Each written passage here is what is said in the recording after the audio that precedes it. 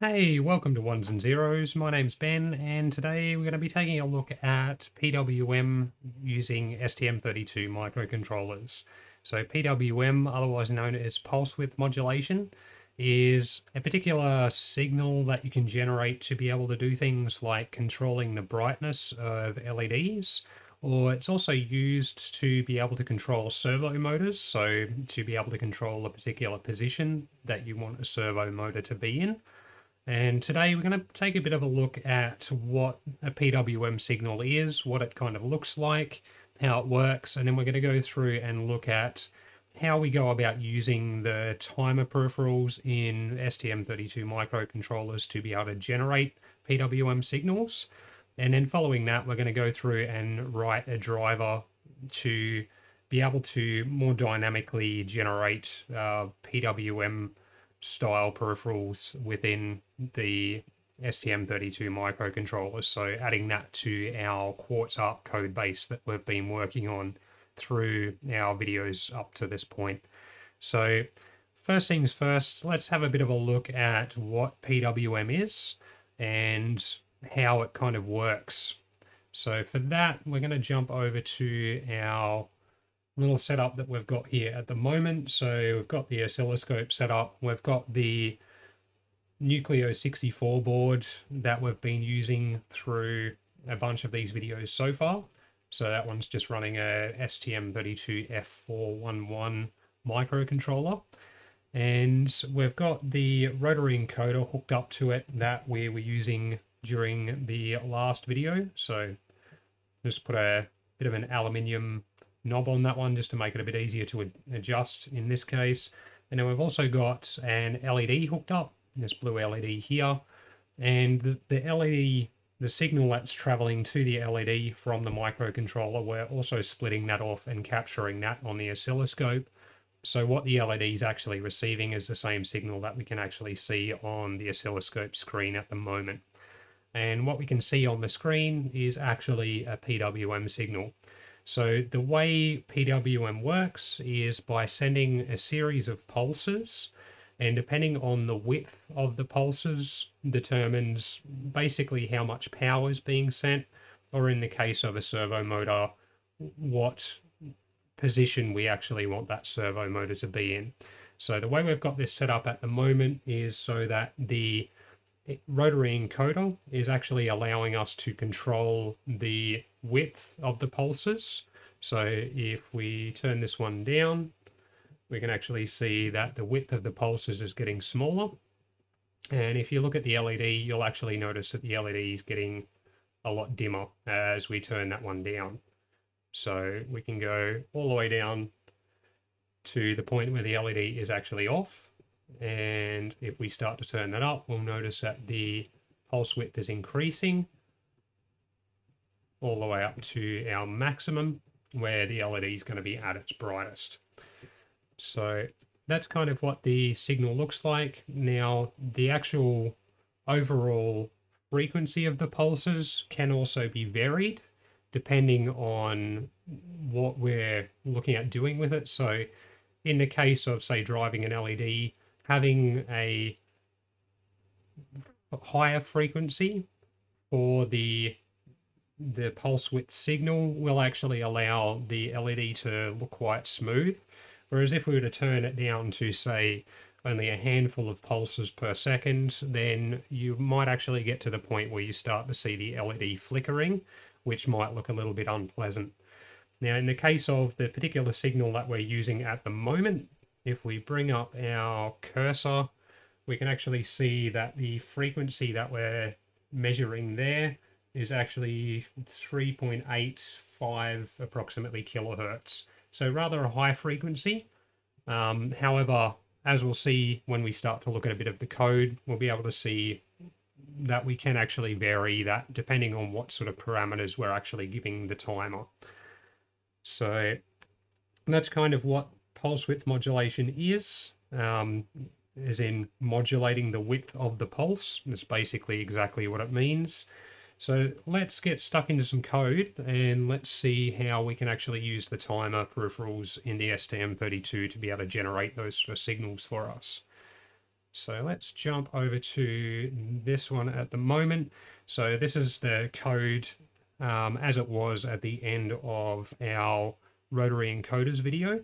And we are actually going to be using the encoder, as we just saw, to be able to allow us to mess with the pulse width modulation a bit as well. So we can also sort of see how the encoder might be used in certain situations. So what we're going to do first up is we're going to run through, and similar to what we've done in the rotary encoder video, is we're actually going to go through and create some pulse width modulation setup first up, just so that you can kind of see how it's set up, and then we'll have a look at going through and getting a driver set up. So let's just call this PWM initialization, and let's get some stuff happening there. So first things first is we are using a GPIO pin to be able to send the PWM signal out of the microcontroller to, in this case, the LED and the oscilloscope. So we've got to set the GPIO up first. So as we've done a bunch of times previously, the very first thing that we're going to need is a GPIO init type def, which we're going to call GPIO init, and fill that one with zeros. And in this case, we're going to be using GPIO B pin number 6 for this one. So let's set up our pin first up. So that'll be GPIO pin 6. Our mode, because we're using it connected to a peripheral, we're going to be using GPIO mode AF push-pull, so alternate function push-pull. We're going to not use our pull-up or pull-down resistors, so there'll be no pull-up or pull-down on that one. Our speed for that one will be, we might set that to high. And the alternate function we're going to be using for this one is going to be GPIO AF2 timer 4, because it's going to be timer 4 that we're going to use in this case to generate the PWM signal. Now, if you are not sure how to tell which alternate function you're actually going to be using, we might actually take a quick look at that, because I don't believe we've had a look at that in any of our videos up to this point. So if I just find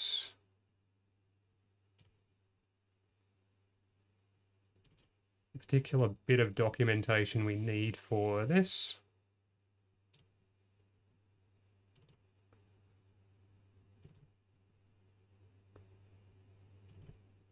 Got a massive library of documentation here as well. So there's 3 bits of documentation I've got for this board, which I find extremely useful. So we've got the actual Nucleo 64 user manual, which gives us a bit of information specific to the Nucleo 64 board.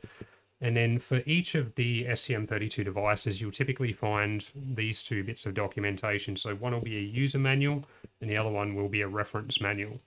The reference manual is also always going to be the larger one, as that one goes into a lot more specifics. In this case, I believe it's going to be the user manual that we're going to want here. So just grab that one, pull up our table of contents, and then we want to go to our pin out and pin descriptions and to our alternate function mapping table. So on this table, let's just zoom in a little bit here. You'll notice on the left-hand side of the columns, and this goes across quite a few pages, so if we scroll through, you'll see all the way up to GPIO H, and Across the top, it'll have the particular peripherals. So in this case, we're going to be using GPIO B pin 6. And we can see here that we have timer for channel 1. So in this case, we know based on this that we're going to be using alternate function 2 for that.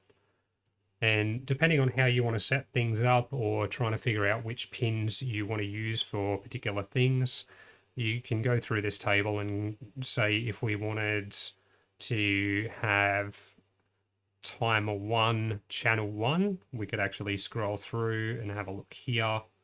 We can see there's timer 1, channel 1 there, and you'd be able to go through and find that timer 1, channel 1 can actually be connected to multiple different pins, depending on how you want to set it up. So using that, you can actually figure out which pins can connect to which components of which peripherals. So that's how that works there. So that's why we've selected AF2 timer 4. And if we right click on this and go to open declaration, we'll actually see that in our HAL GPIO EX.H that you'll actually be able to find the particular definitions for the various alternate functions as well. So that's between that and the documentation allows you to figure out which alternate function you're actually going to be needing to use for a specific pin or a specific peripheral. So now that we've got that set up, we'll go through and initialize that one.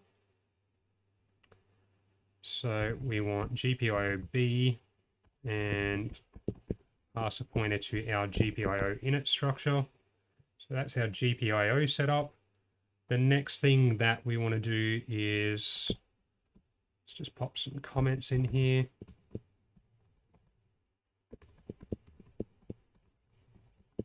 So initialize our GPIO pin, enable our timer clock. For that one, it'll be HAL RCC timer 4 clock enable.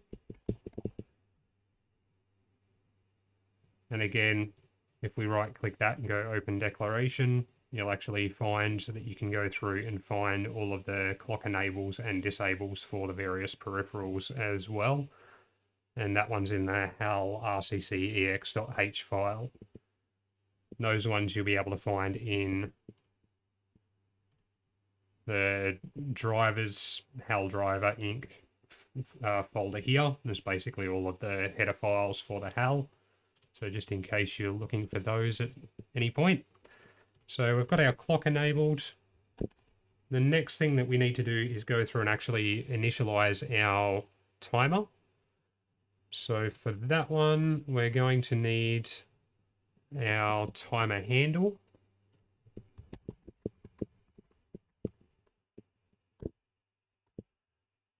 So that will be a timer handle type def. And let's just call that as timer handle. Need to tell it what instance we're going to be using, and in this case it's going to be timer 4.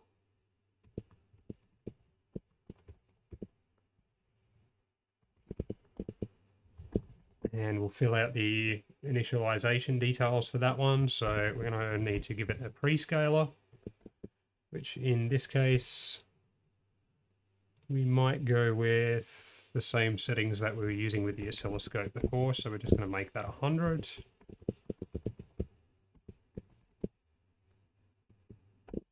Need to tell it what the period is for the counter, so how many ticks the counter is going to count up before it goes back and resets.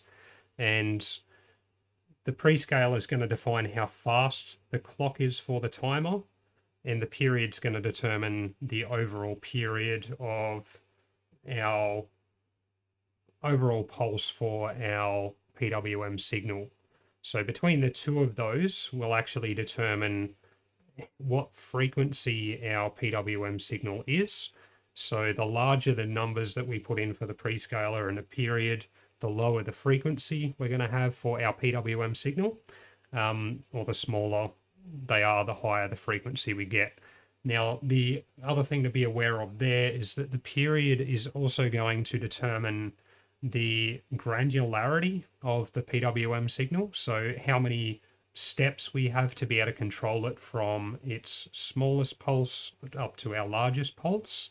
So in the case of the example we we're looking at the start, we're using a period of 256, which basically allows us to have 256 steps of granularity. In this case, for the brightness of the LED, that means that we get 256 brightness levels effectively, that we can go from basically completely dark all the way up to the brightest level. You can make that smaller or you can make that larger, but bear in mind that that's also going to impact the frequency of the PWM signal. And that will also matter in a situation where you're using it to control a servo motor, because servo motors are typically going to work best in a certain frequency range for the PWM signal.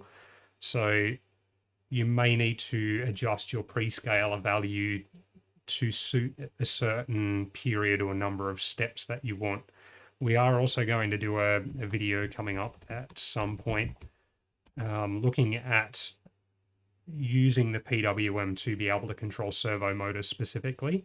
I do have some quite cool Metal Gear servo motors on the way at the moment, which we're going to be using for that. But for the moment, we're just going to be using the controlling the brightness of an LED as our example. So that's our prescaler and our period.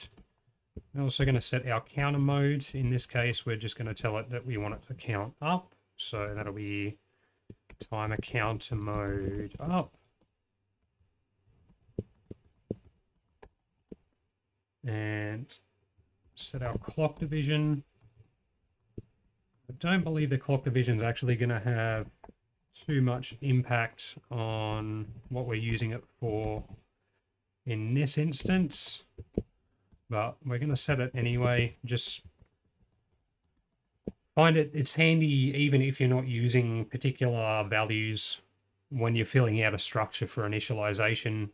It's worth popping them in there simply because it helps lock into your memory what particular settings or items you have to be able to control a particular peripheral.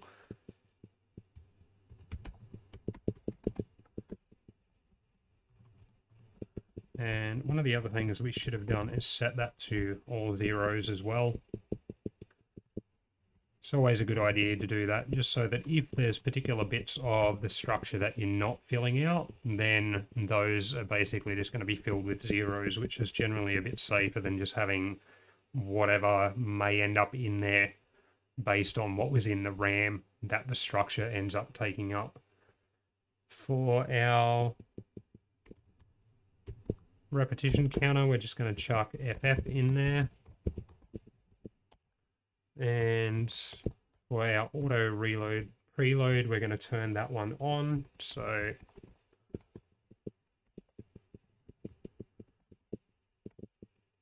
it basically allows preloading of the auto reload register, which is not something I'm going to go into too much depth with now, but that is available in the documentation that I was talking about before.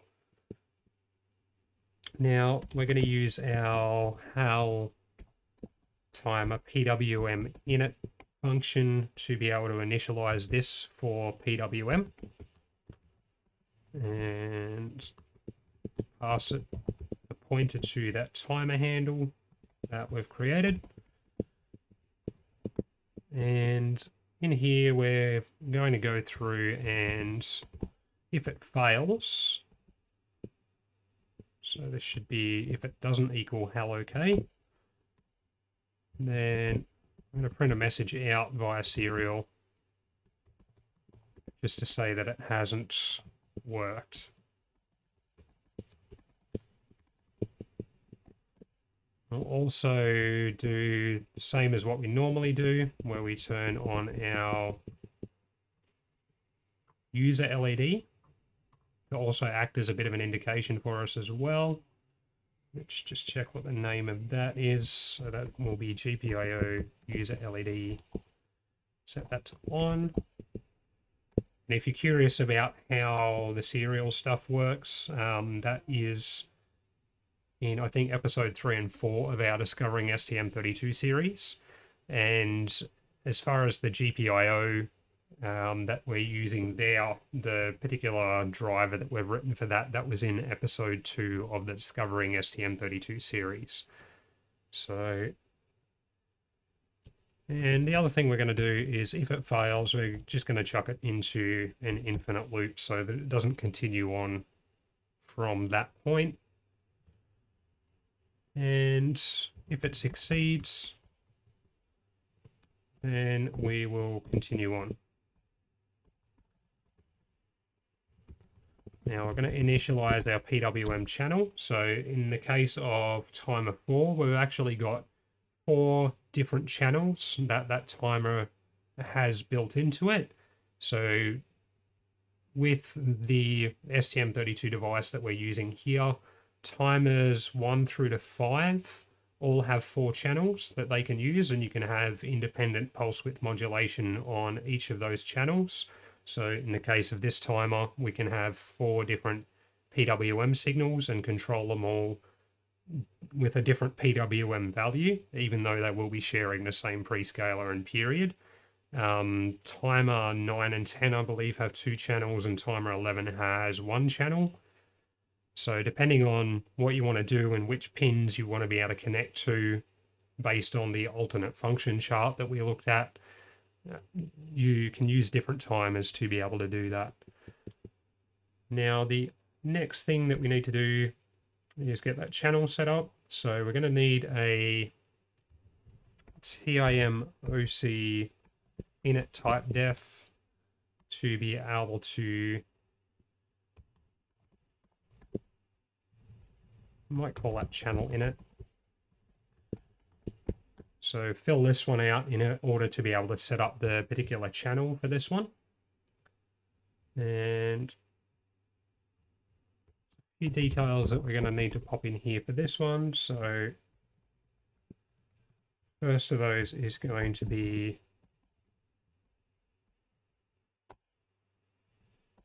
might help if we put the right thing in there. So that'll be OC mode. And that will be OC mode, and we're going to use PWM1. There is a couple of different modes that are available here. There is the PWM and PWM2 modes. Again, sort of explained a little bit better in the documentation for that as well, but for the moment we're just going to use PWM1 for this one. Try and keep it a little bit simpler rather than going into too much detail. Next item we're going to need is our OC idle state, which in this case we're just going to go with OC idle state set.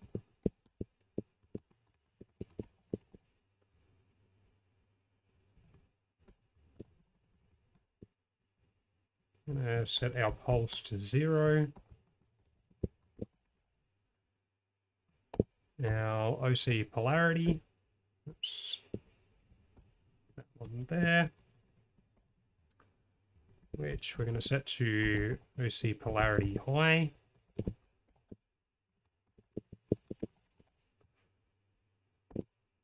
And our OC fast mode, which we're going to set to OC fast enable. Now to configure that channel, we're just going to go HAL timer PWM config channel. We're going to pass it the handle for the timer, so S timer handle.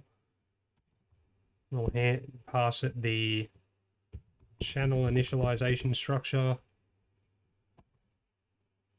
and we also need to pass it the particular channel as well. which will be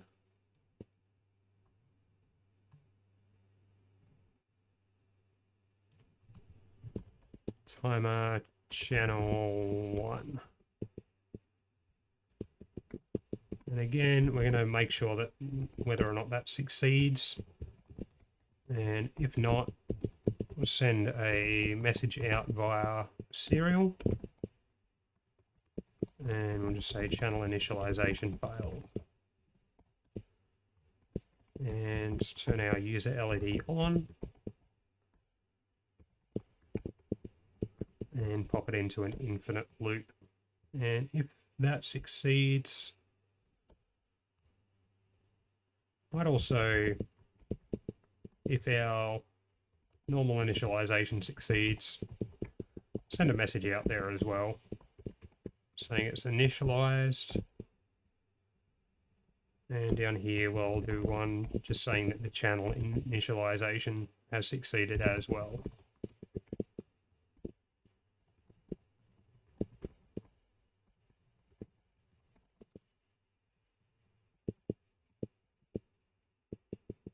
Might even just say channel 1 initialized, because that's the particular channel that we're using. It's not super necessary to do those particular bits with the serial, but just so that you can sort of get a bit of an example of how that can come in handy for helping to debug the certain things if they fail. So say if we've put a dodgy setting in one of our initialization structures here, then we can see straight away that it has failed. And by the LED being stuck on, that will also give us a quick visual reference looking at the board that something's not behaving as well. So I tend to find that stuff can be quite useful.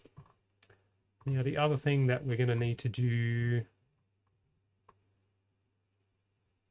is then basically enable our PWM for that channel.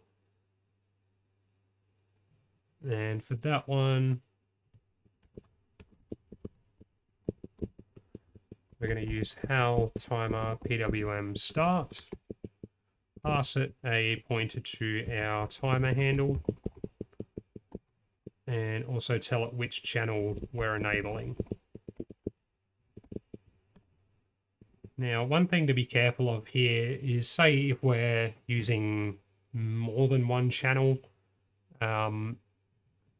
as far as when we go to tell it to start it, if we have a look here, right click on that one and go to open declaration, we can see we've got 5 defines here. So one for each of the channels individually, and then there's timer channel all.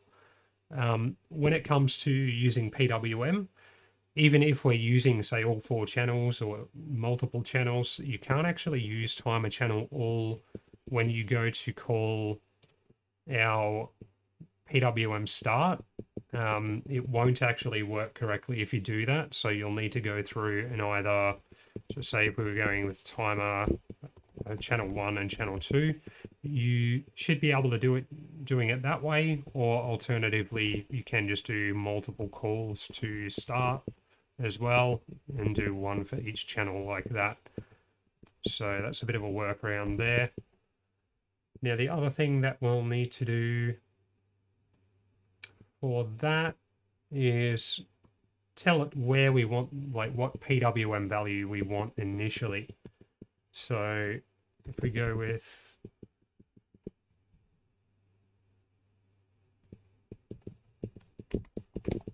how timer set compare, because it's the capture compare register that is actually holding the particular value. That will be pass it the timer handle, tell it which channel we're setting. So in this case, it'll be channel 1, and what our value is. So the particular value we pop in here will be, you'll be wanting to have that in between 0 and whatever the period value is that we've set here. So say if we wanted it at the pulse to be half the width of the PWM signal, we could pop, say, 127 or 128 in there, and that would give us that particular value. And I don't believe we've missed anything there. That all looks pretty good at this point. We've enabled our clock and our GPIO, initialized the timer itself on the channel, told it to start that one, and given it a PWM value to work with. Let's see if that compiles for us.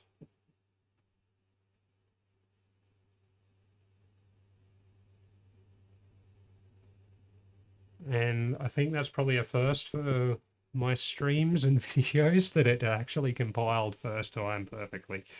So I'll take that as a bit of a win today. So let's pop that on the device and let's see if that actually wants to work first time.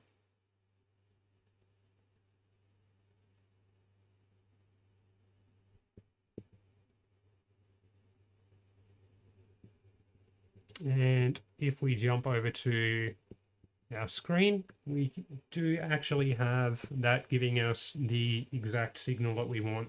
So as we can see, that for the period of the PWM signal, for half of that, it's giving us a binary 1, or sitting at 3.3 volts, and for the other half of it, it's sitting at 0 volts, or a binary 0.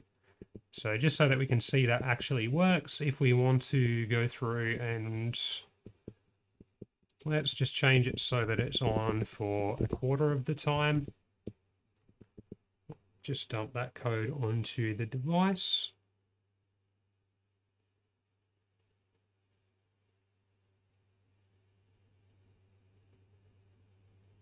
And there we go. So it's on for a quarter of the time. And say if we wanted 3/4, let's try that as well, just to make sure that that's also working correctly.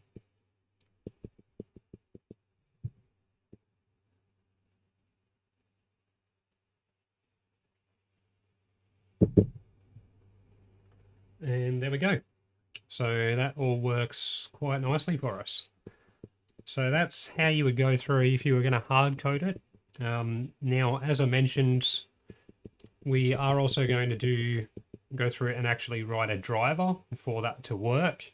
We're going to be using the timer manager that we did in our timer manager video in order for it to be able to make dynamic use of the particular timer peripheral, similar to what we've done for our timer interrupt video, as well as our rotary encoder video that we did last time. So let's close that one, we'll close these couple, and we'll close those two. And then we're going to go through and we'll get some files created to be able to pop that driver into and get that one written. But first things first, I'm just going to duck off for a quick bio break, and then we'll get that driver done. So I'll be back in a couple of minutes.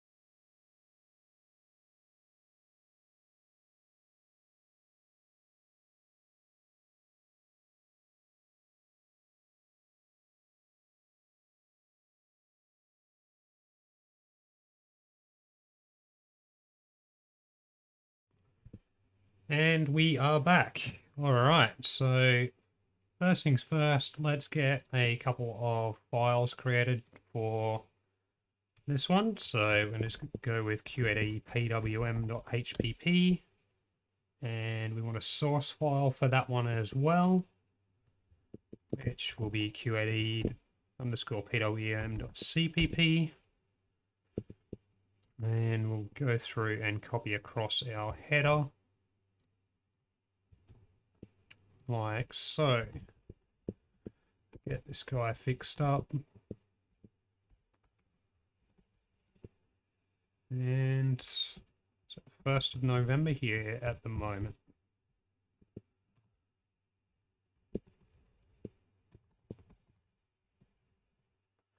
And as with most of our videos so far, the source code for this one will be available on our GitHub, typically within about 5 to 10 minutes after the end of the stream. So I will be popping links in the description on Twitch and YouTube for this one as well.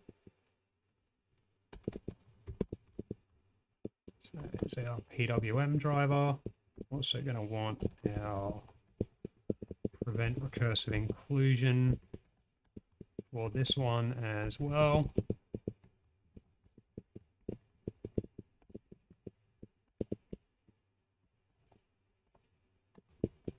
Like so. Copy this across to our source file as well.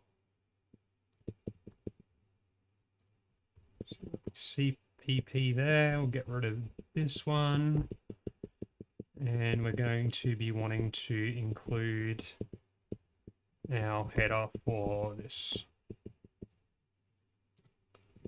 And the other thing that we're going to want to include in our header file will be our timer manager as well. All right, so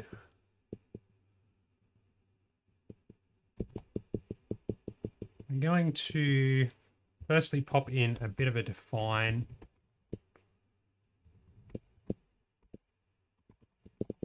Which will hold the maximum number of PWM channels that we can have. Now that's also going to be determined by the particular timer that we're using. However, we're going to allow it to be able to store data for up to 4 PWM channels because that's the maximum number we can have based on the peripherals that we've got. Just pop a comment in there just to help break that up a little bit. Now we're also going to want a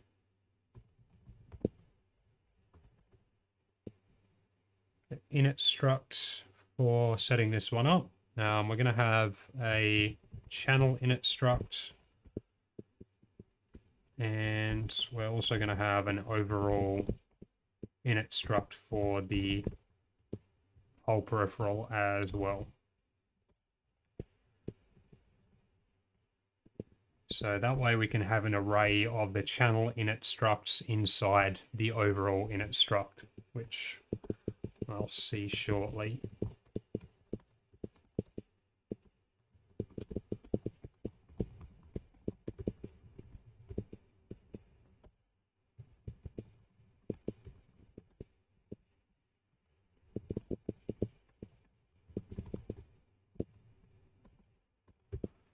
Help if we can spell correctly. All right, now the details we're going to want in this one is firstly whether or not that particular channel is active. So we're just going to use our QA active state enum for that one, which we've defined in our setup.hpp file. We're going to need to know what GPIO we're actually using for that one. So that one there, we're going to want to know which pin we're using from that GPIO and what its alternate function is as well. Now, because we're going to use this same init struct to store data for not only when we're initializing it, but also within our driver class as well. We're going to define a assignment operator in this structure as well, so that we can more easily copy that across. And that's basically just going to go through and copy the particular bits of data from one to the other, or in this case from other into the current one. So that will be the active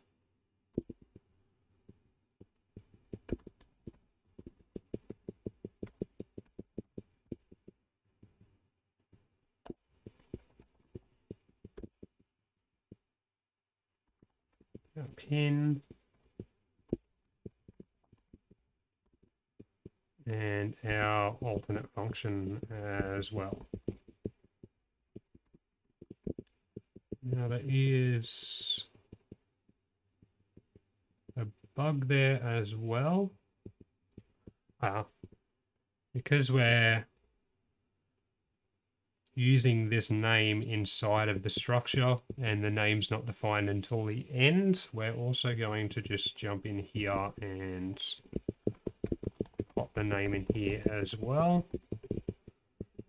which then fixes up that particular error that we had there. So you'll notice that these guys weren't actually blue and this guy wasn't actually green. It's the easiest way to see that it wasn't understanding what we were talking about there. Now, in our main init struct, we've got to be able to tell it what timer we're going to be using. So use our QAD timer perif enum, which is defined in our timer manager HPP file. So that's that one. And we're also going to want to know what our prescaler and period values are going to be as well.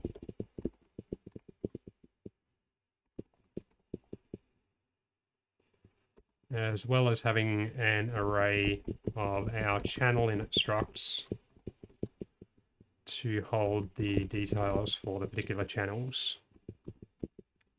We'll use our QAD PWM channel count definition there to define how many entries we need in that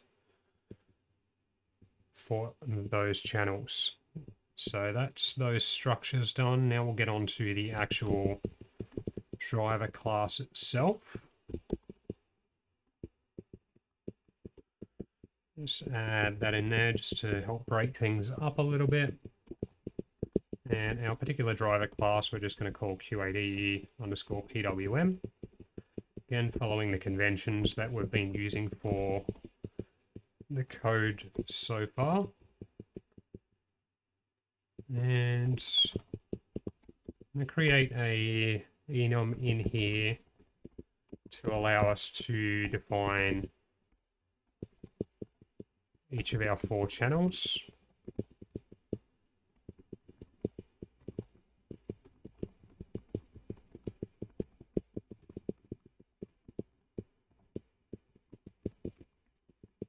Like so.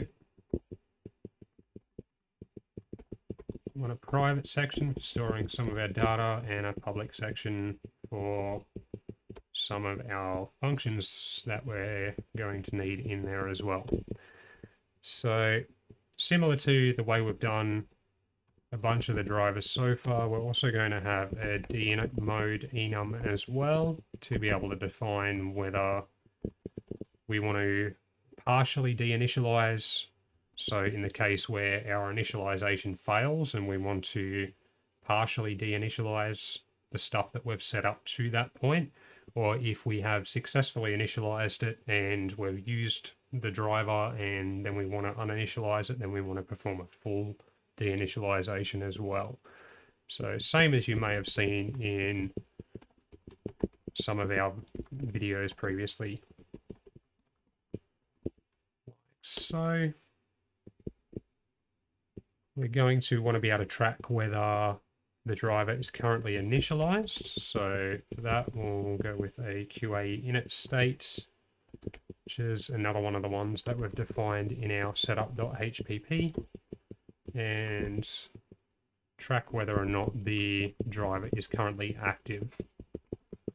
So again, use the same naming conventions that we've used for a bunch of the other drivers. We'll keep track of which timer we're actually using for this one. And we'll also want a handle for that one. We'll also hang on to what our prescaler and our period is.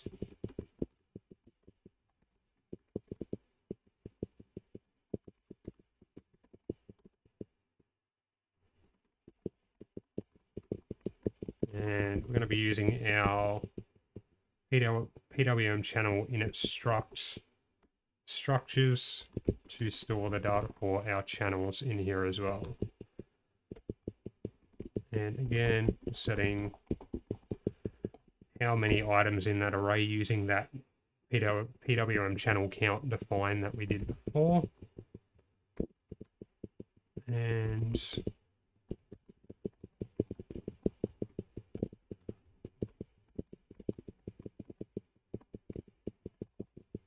also going to pop that one in there as well, which we'll come back and sort of explain shortly. All right.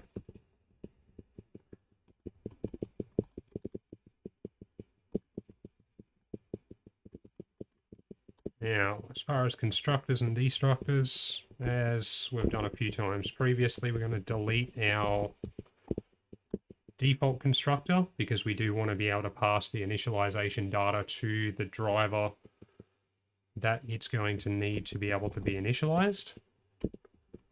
So pass a reference to that one. I'm just going to call him sinit, and we're going to go through and to our member initializer list. So our state at this point will be not initialized. Our active state will be currently inactive because we haven't set anything up at this point. We'll copy our timer over from our sinit.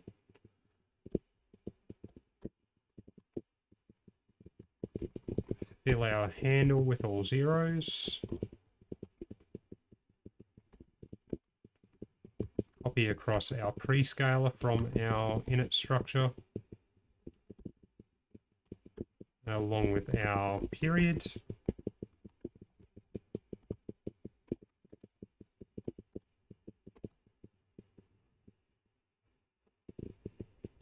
Now, a couple of other bits that we're going to set up that we won't be doing specifically in the initializer list.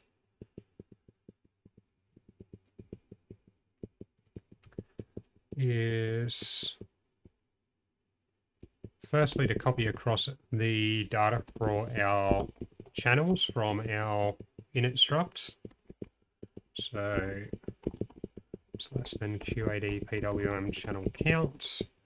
So this is why I prefer to use the define for that we've set up here to define our maximum number of channels, because that way we can reuse that in a bunch of different places, and rather than hard coding, say, the number 4 in all these 4 places, you'd only have to mistype it in one particular place for there then to be a bug.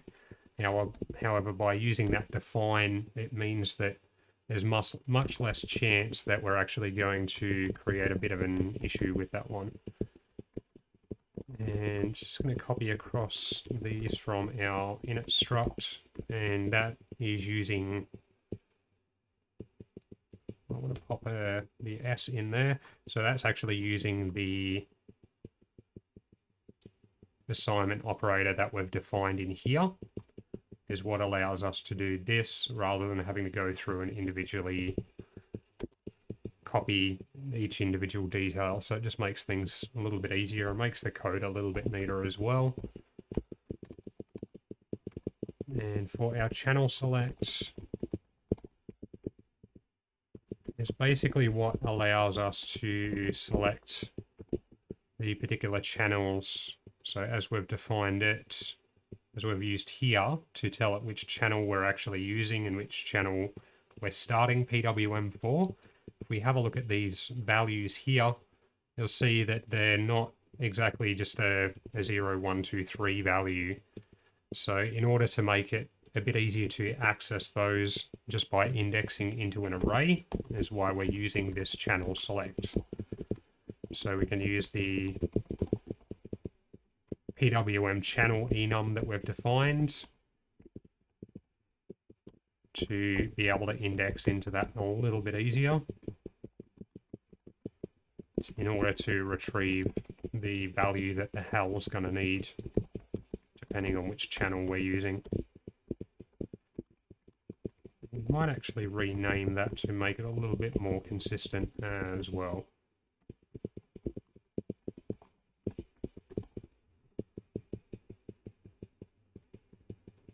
Missing a semicolon there.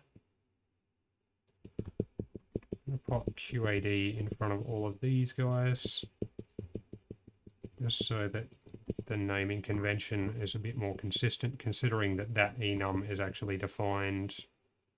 Actually, no, that's defined inside our driver class, so we won't worry about that. If we were defining that enum, say, outside of our class, so say if we were to pop it in here, for example, then I'd put the QAD underscore before it, just so that it fits the naming convention that we've used for all of the other items, and helps avoid potential confusion down the road. So that's all we need to do for our constructor. Now we're also going to have a destructor in here as well. And in this one, it's firstly going to check whether the driver is active, and if it is, it's going to call the stop method, which we'll be defining shortly. And then after that, it's going to check whether or not it's actually initialized, and then if it is, then it will deinitialize it. So that is those ones. And then as far as the particular other methods that we're going to need some initialization methods, which will be init, which will return a QA result to let us know whether it has succeeded or failed. And also going to have a dinit method, and we're going to do this similarly to we've done in a bunch of our other drivers as well. So we're going to have some periphinit and perifdinit methods as well, which I'll explain why in a little bit, but you may have also seen in previous videos that we've done as well. And this perifdinit method will be the one that takes in our dinit mode enum in order to let it know whether it's going to do a full deinitialization or just a partial one. That should actually be private, like so. Also going to have some control methods, and there's not too many that we're actually going to need for this particular driver. So we're going to have start, stop,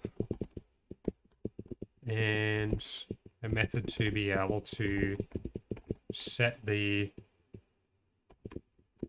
PWM value for a particular channel, which will take the PWM channel enum to let it know which channel we want to change the value for, and a uint16 of the particular value that we actually want to be using for that one.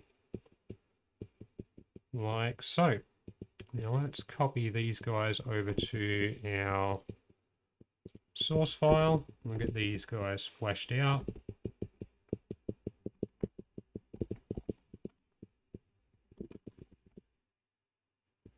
And lay out everything consistent with how we've been doing it in our other drivers, just so that visually the code looks similar, makes it easier to read when you're going through it.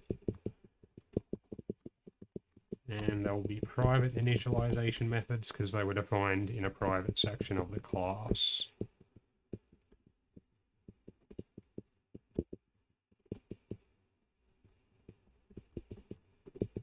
Move those guys across.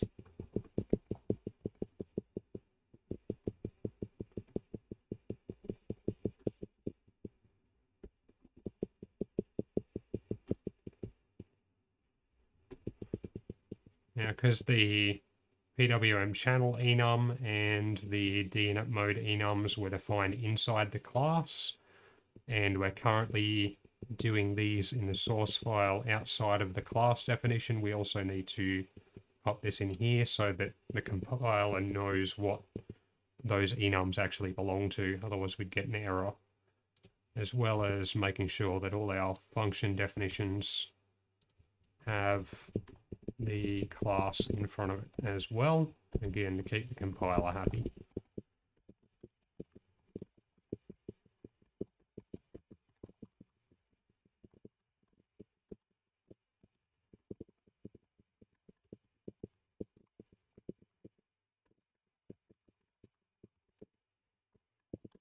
Now, at some point I will actually be sitting down and getting a bunch of documentation done for the stuff that we've been creating across the series of videos as well, so that when you go to use it, rather than having to refer back to the videos and watch through them again, it'll make it a little bit easier to just go through the documentation and see how a particular driver is used and what the various functions and stuff are actually for.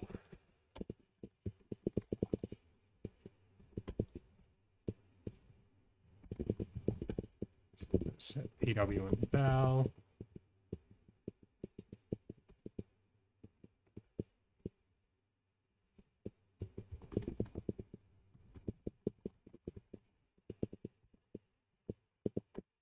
That one, and lastly these two.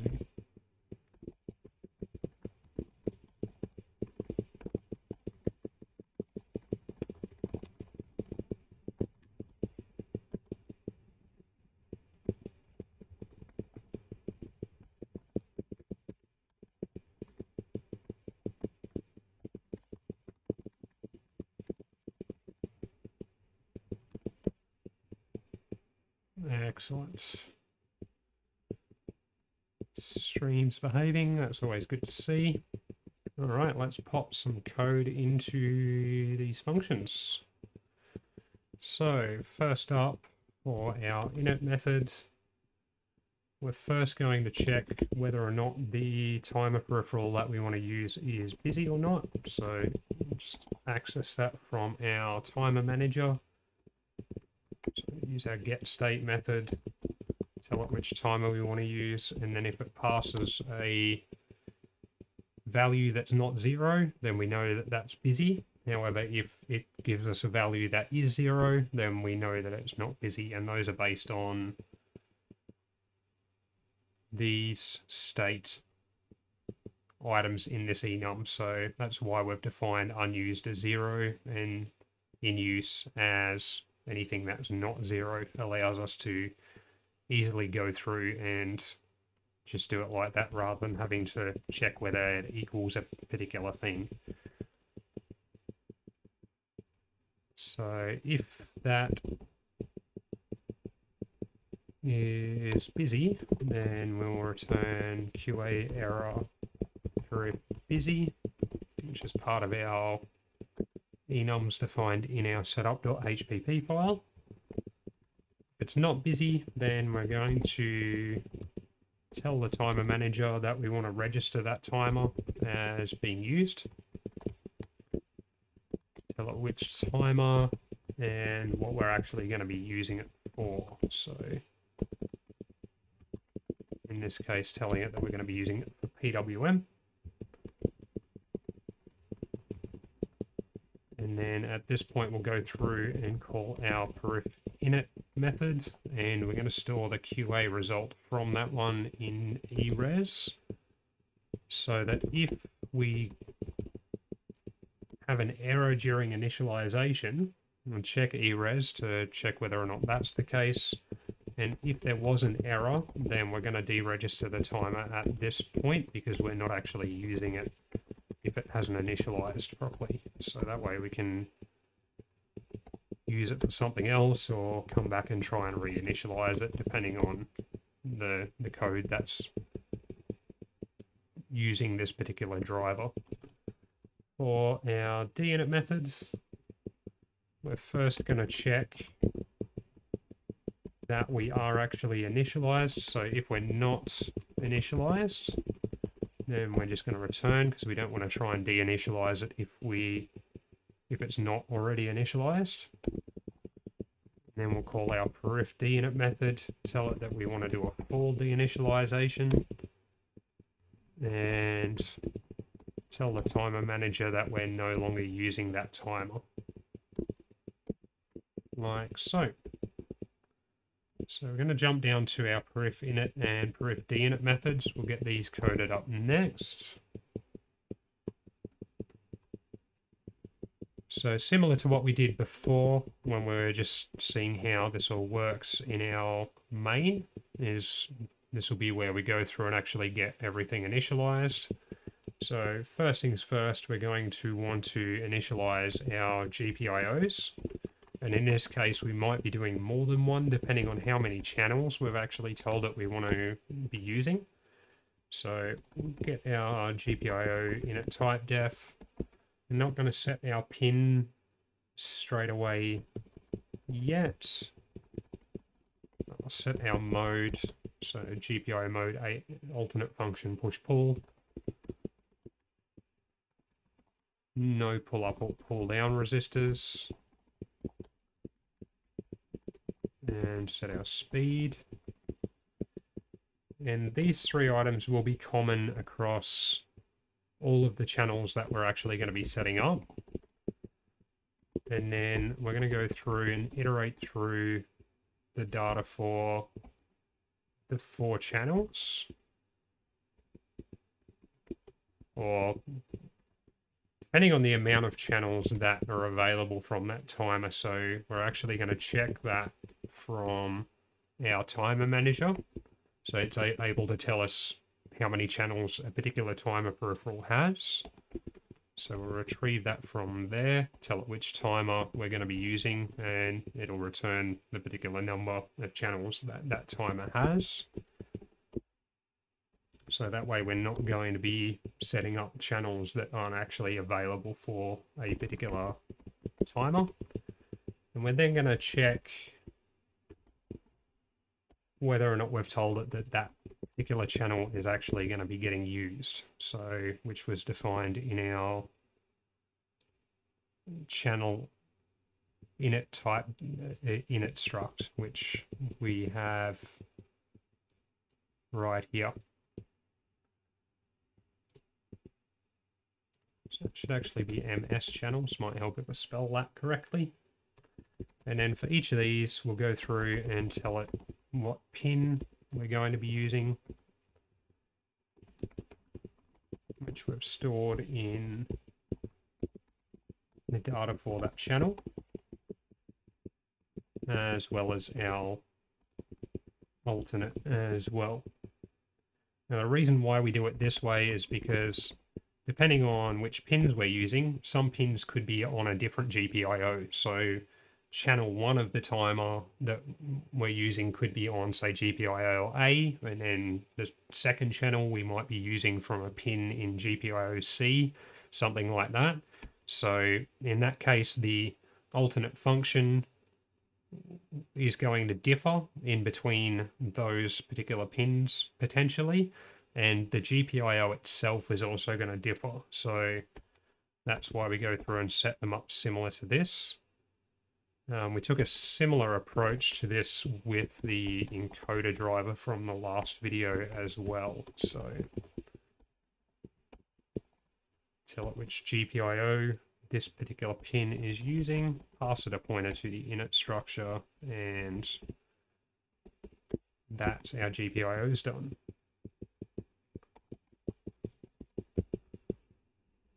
Now we'll go through and enable our timer clock, and for this one, as we've done in the timer interrupt video and the encoder video, we just use the timer manager to enable that for us using its enable clock method.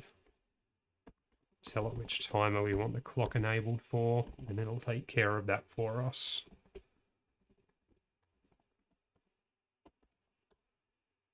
Okay, now we'll go through and fill out the details in our handle.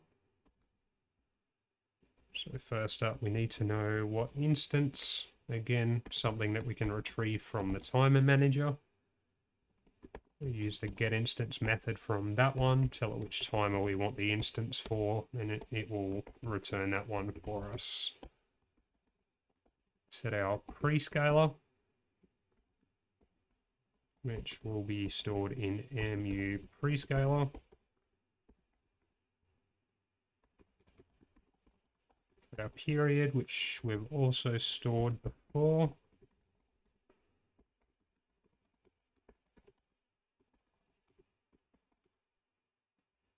Set our counter mode.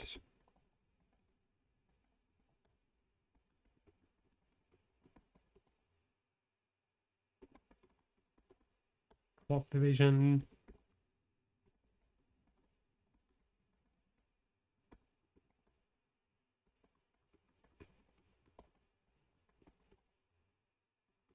Repetition counter.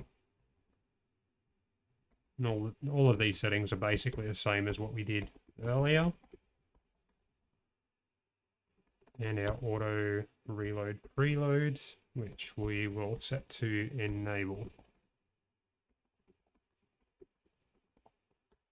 And then we'll go through and actually initialize that one.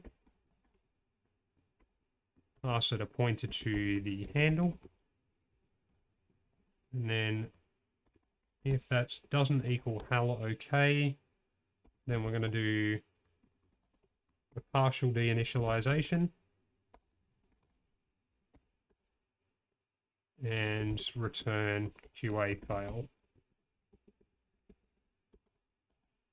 Now I'm going to go through and initialize our channels.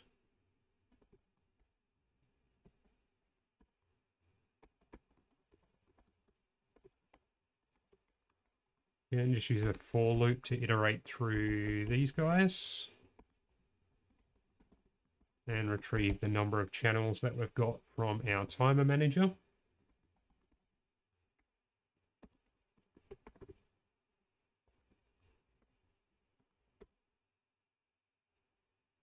Check whether or not that particular channel is actually going to be used.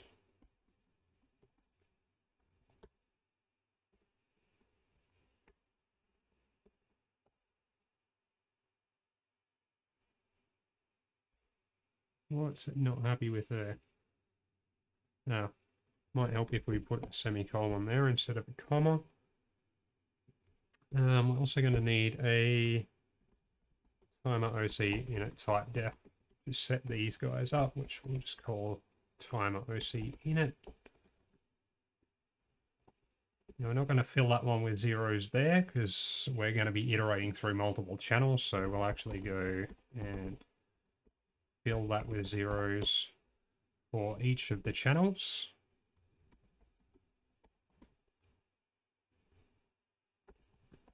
Set our OC mode using the same settings as we were using before, so using PWM for PWM1 for our OC mode.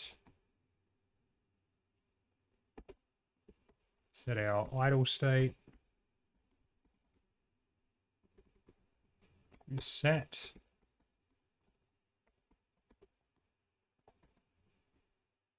Just going to set our pulse to 0.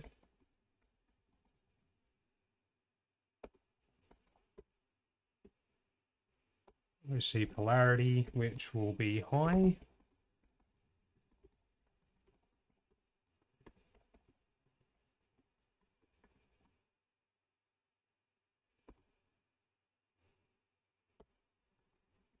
And set OC fast to enable, and go through and initialize the channel. Pass it a pointer to our timer handle. Pass it a pointer to our OC init struct.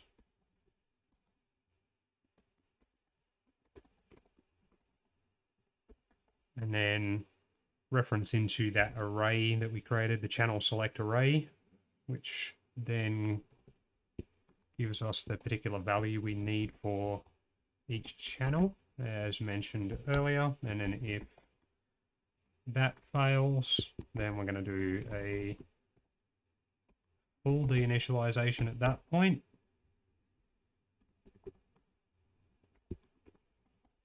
And return QA fail. Now the last bits that we need to do in here is we need to set our init state to QA initialized, because everything has been set up at that point. And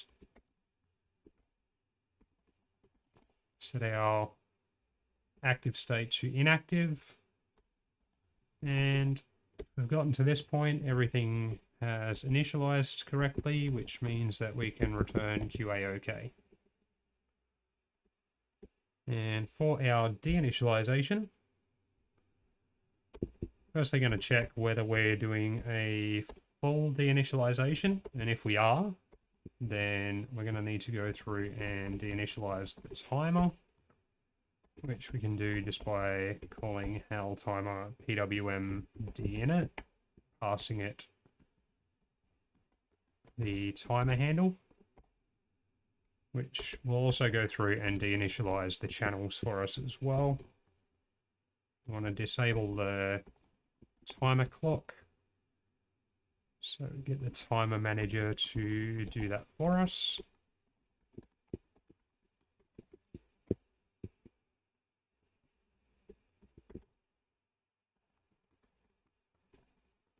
Deinitialize the GPIOs. Again, just use a for loop to iterate through those guys, depending on how many channels the particular timer peripheral has that we're using, and whether that channel is actually being used. Just use the HAL GPIO dinit method for that one. And just have to tell it which GPIO is being used and what pin in that GPIO we are wanting to deinitialize. And lastly in that one, just need to set the states.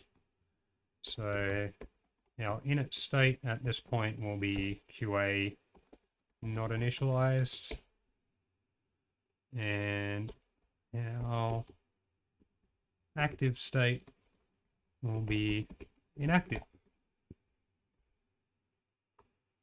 So that's those bits there. And just got to do our start, stop, and set PWM value methods, and then we can test it out and see how it goes. So we'll start and stop. We could go through and put methods to start and or stop a particular channel. We could add that at a later date. However, for the moment, we're just going to go through and start all of the channels that are being used and then stop all of the channels that are being used. So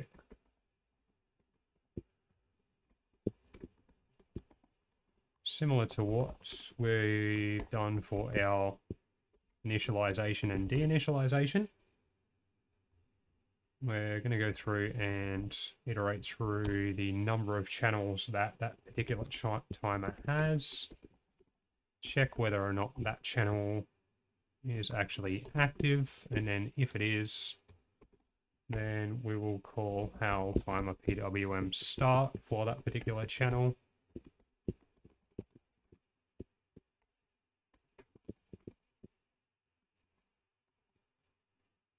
And use our channel select array to reference into the particular channel ID that it needs for that.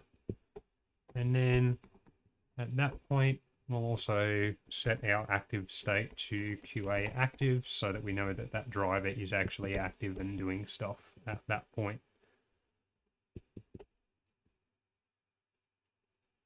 Our stop method's going to be fairly similar. So I'm just going to copy and paste that from there into there. The difference being that we're going to be calling stop there instead of start, but otherwise everything else will be the same for that. And setting our active state to inactive. And lastly, for this one, first going to check that our timer actually supports the particular channel that we're trying to set the PWM value for. So say if we were trying to set it for channel 4 on a timer that only has 2 channels, this is going to prevent it from trying to set that and potentially causing a... Guessing we'd get a hard fault in that situation because it's trying to access a register that doesn't actually exist.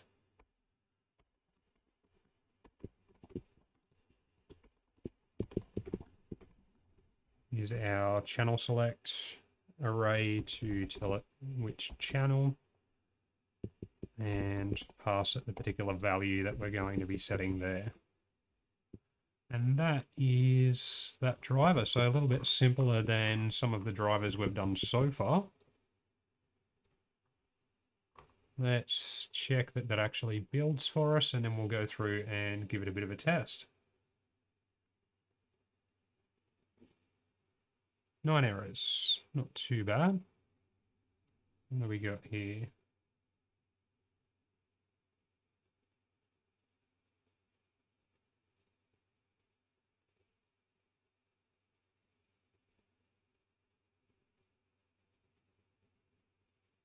What's it complaining about there?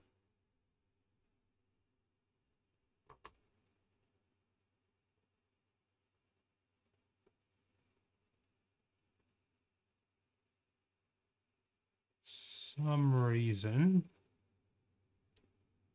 our operator's not correct there.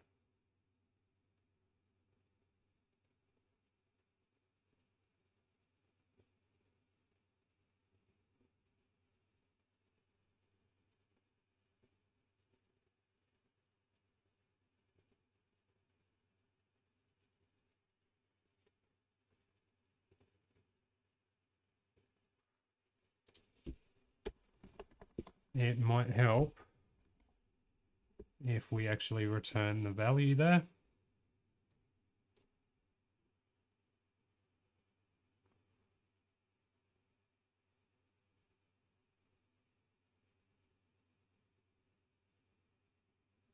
Initialize reference member. Okay, that should be a star rather than a reference.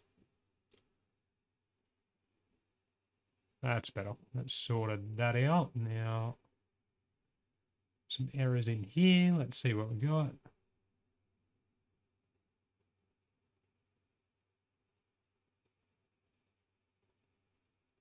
I believe that should be get channels. That looks better. It should actually be uval rather than eval because it's an unsigned integer.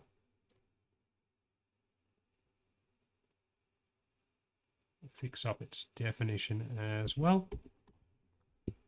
That's a bit better.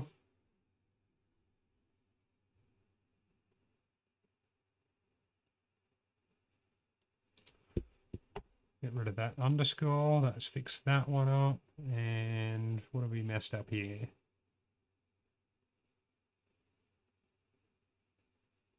Missing an S.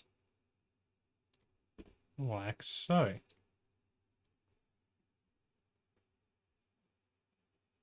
All right, 0 errors, 0 warnings. So let's go through and comment out the initialization for this stuff.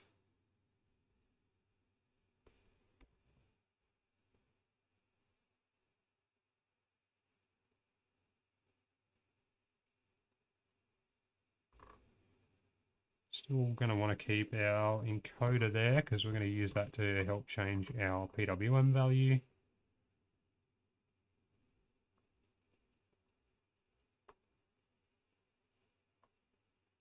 Some stage we'll go through and clean up some of this temporary code, but I'm leaving this stuff in. So for our external interrupt and our timer interrupt and things like that in the code for the moment, so that you can sort of see a bit of an example of how those drivers are actually getting used. However, we'll go through and clean that up at a bit of a later date. And we're going to use our actual encoder update here to help set our PWM value as well. However, first up, to test the driver, we're going to need to pop that includer in there. And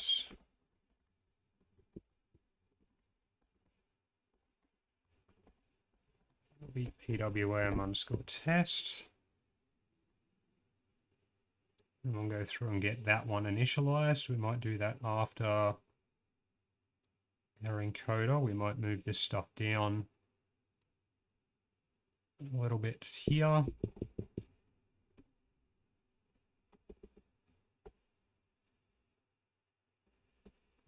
Put this in after our encoder so it's all kind of together.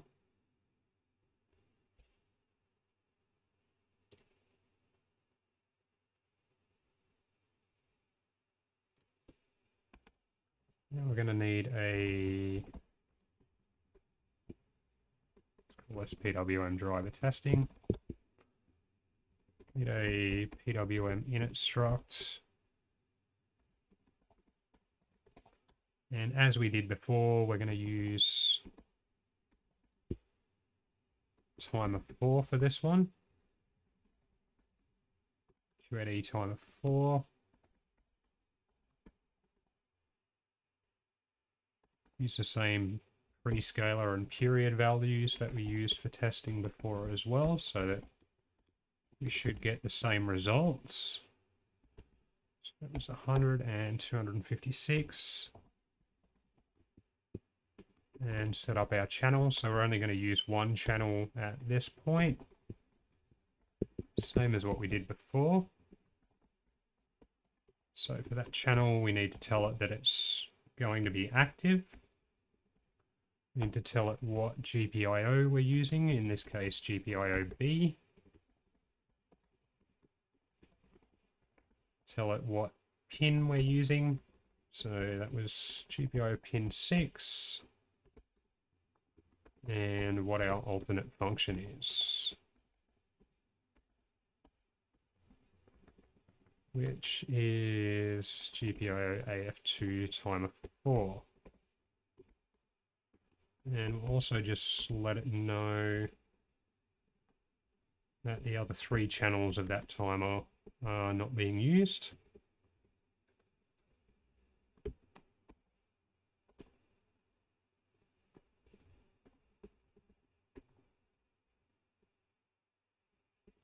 And just fix up our array indexes there. That's all we need to do there. And then we can go PWM test equals new QAD PWM. Copy's wearing off. PWM test, initialize that.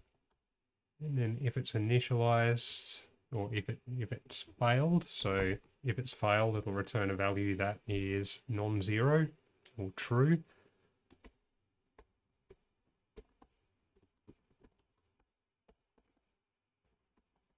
And we'll pop a message out saying initialization failed. Turn on our user LED and jump into an infinite while loop. If it has succeeded, then we will go through and start that one. And pop a message out via serial to say that PWM is initialized and started.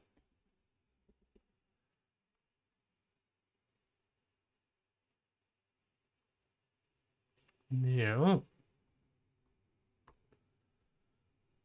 down in our processing loop, we're just going to create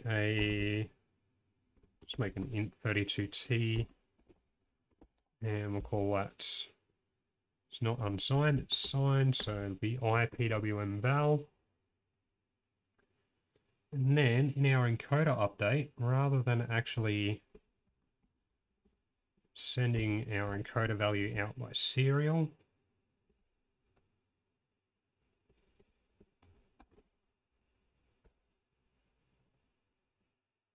then you go IPWM val plus equals our encoder value. We might start our value at 128, so it's in the middle. And then it'll add whatever value we get from the encoder. So if it's positive, it'll increase. If it's negative, it'll decrease. And then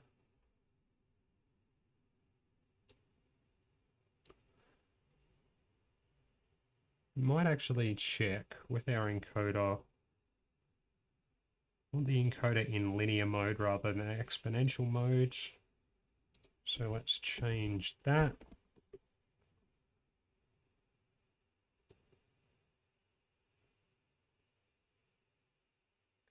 Not that it matters, it just means that it changes how much it will accelerate depending on how quickly we turn the encoder, but for what we want to do, linear will actually give us a slightly better feel. But to prevent us from having to turn it a whole bunch to get from the minimum to the maximum, we might just multiply that encoder value by 4. Then we'll also want to check, because we need a value that's in between 0 and 255 based on the period value that we've given that timer. So if it's less than 0, we'll make it equal to 0. And if it's greater than 255, we'll make it equal to 55. And then we can just go through and set the PWM value, tell it which channel we want to set that for. So we'll use that enum that's a member of the PWM driver and provide it the particular value. Let's see if that wants to build. Wonderful. Let's pop that onto our device and see how we go.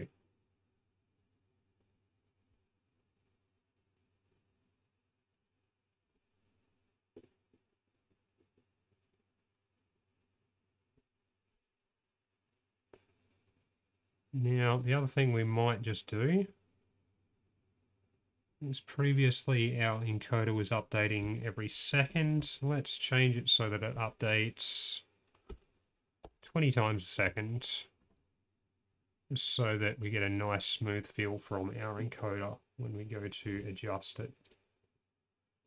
And jump over to our device, which is just uploading the code now. And we go download it. And there we go. If we adjust our encoder, let's get the encoder in the shot as well, along with our LED.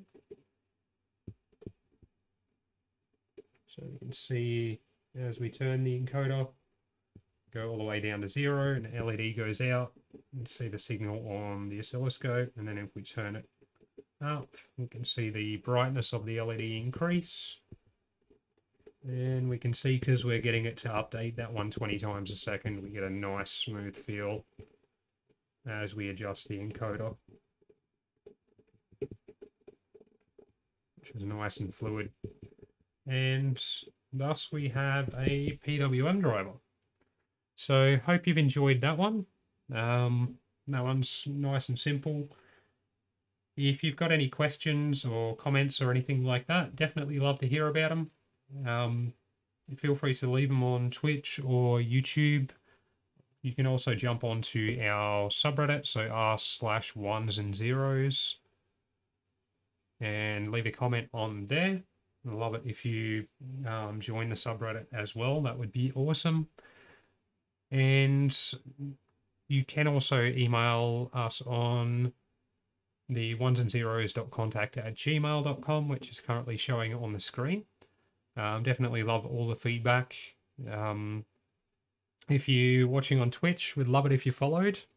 And if you're watching on YouTube, we'd love it if you liked and subscribed. Definitely means a lot. And thank you to all of the people that have subscribed and followed recently. Definitely really awesome to see that some people are really enjoying the stuff that we're putting out. And if you do want to help the channel moving forward, then we do also have the Patreon, which is showing up on the screen at the moment as well, down there.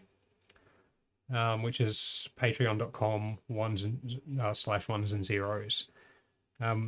Does also help with us moving forward with getting new devices and things like that to be able to show you guys and do code with and things like that. There has been a couple of $100 worth of stuff which has been ordered in the last couple of days, which will be being used in future videos, including some CAN transceivers, because we've got some I2C SPI and CAN videos which will be coming up soon.